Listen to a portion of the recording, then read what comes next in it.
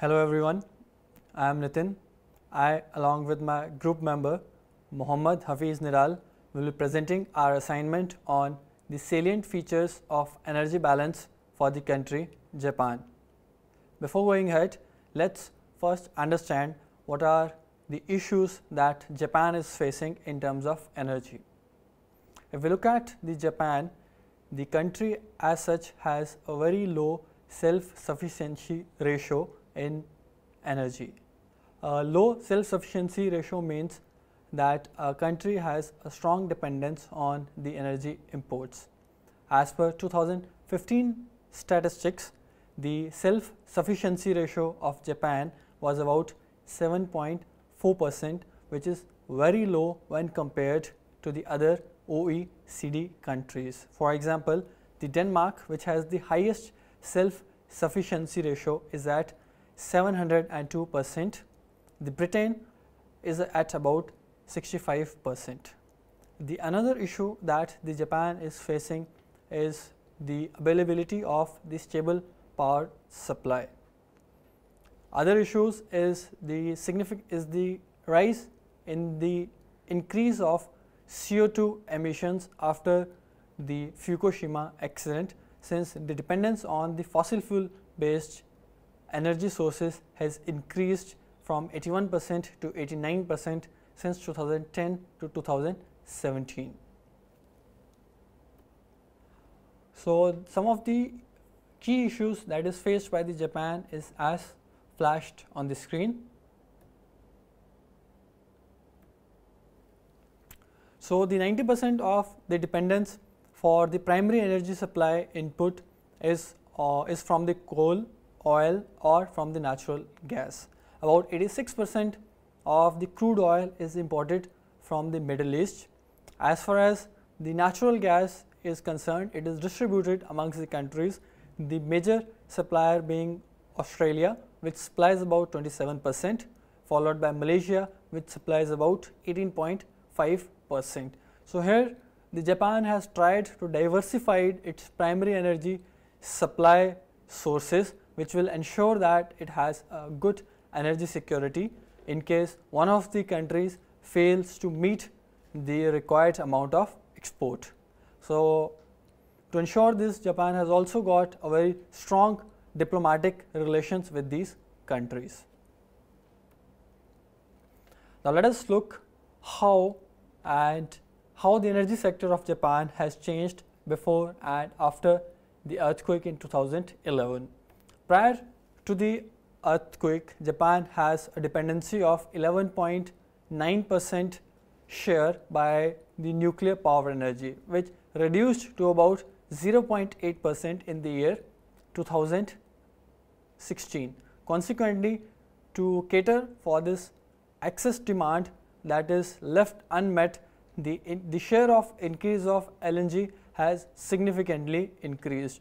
So, you can see from this slide that the share of the LNG has increased and it has peaked in the year 2014. Now, this was the year when the tariff for the electricity in the Japan has increased by 25% from the rates what was there in 2010.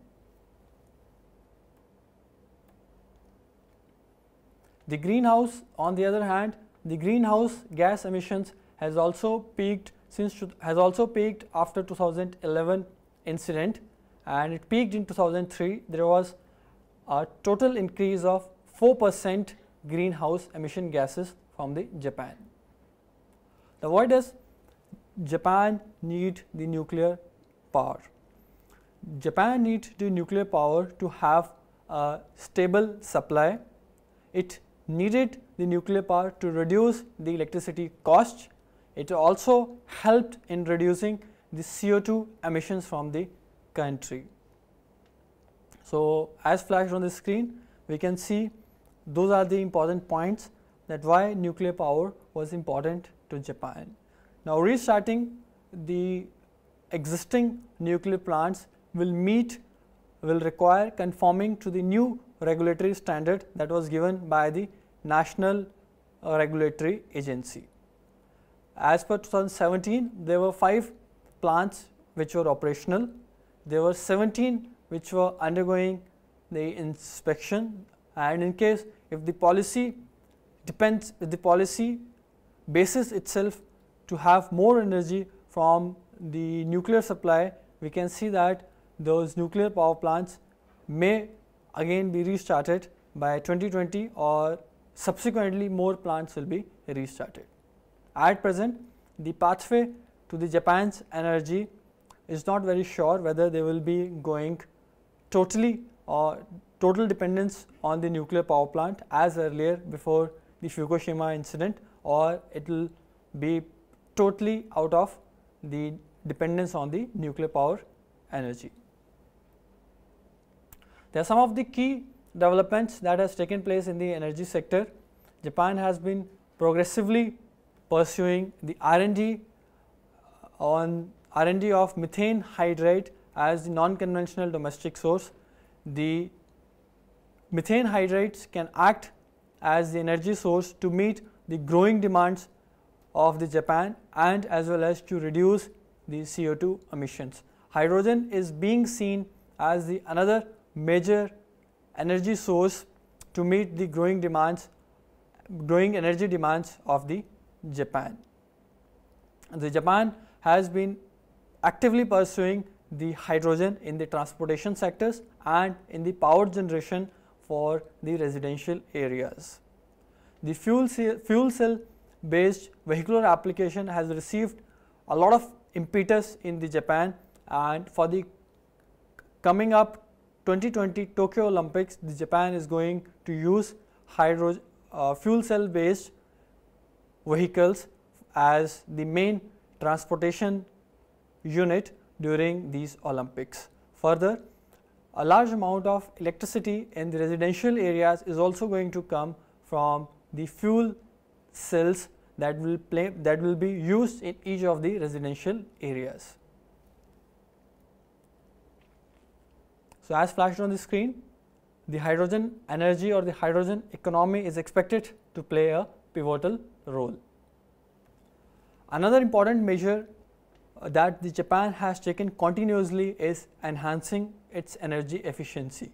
The energy efficiency of the Japan has increased. We can see that from 2000 to 2015, the GDP of the Japan grew by 1.12%, and the energy consumption at the same time decreased by 0.83 times. This only goes to show that Japan has been adopting new energy efficient measures. The sector of renewable energy has also received a significant boost. New laws such as feed-in tariff system has ensured that the renewable energy has grown by at an annual growth rate of 26% since 2010. The feed-in tariff system eases by which the renewable energy will be installed in the country. As of 2015, the renewable energy ratio in generation electric power has increased up to 14.5%. So, as we can see from the screen, there have been a significant rise from 2003 to 2016 in the share of the renewable energy, and this has also been attributable to the new laws such as feed-in tariff scheme, where the energy that is generated from the renewable sources is directly purchased by the electric supply companies, and the taxes are thereafter levied on the customers. Now, the future of the Japan in terms of its energy security, it seems that it will be a mix from the renewable energy, and the dependence on the fossil fuel based energy sources is going to decrease, as Japan has also promised the INDC of the Paris Agreement to reduce the CO2 emissions significantly. So, this is what is the expected composition of the power resources in case if Japan's policy makers decide to have a dependence on the nuclear resources of the energy. This is with my presentation about the energy analysis of the Japan. Thank you very much.